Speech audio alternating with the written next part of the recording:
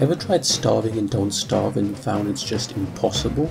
You're not alone. This game will throw everything it's got at you to tempt you to eat, whether it be carrots or berries or even delicious butter, but don't fall for it. To resist these temptations, I recommend investing in a bush hat as soon as possible. Cooping up will provide a safe space, hiding you from the dangerous food of the outside world. However, starving is an art form. Not eating is one thing, but how do you speed up the process? Well, creating basic farms rather than improved ones will make your character irritated due to your poor life choices, and frustration leads to hunger. Another useful tip is leaving items around pigs which you absolutely do not want them to eat.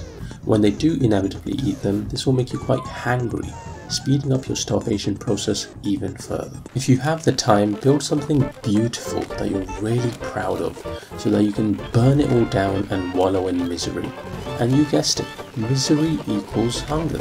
And finally, doing a few laps around the desert will go a long way. Why is this?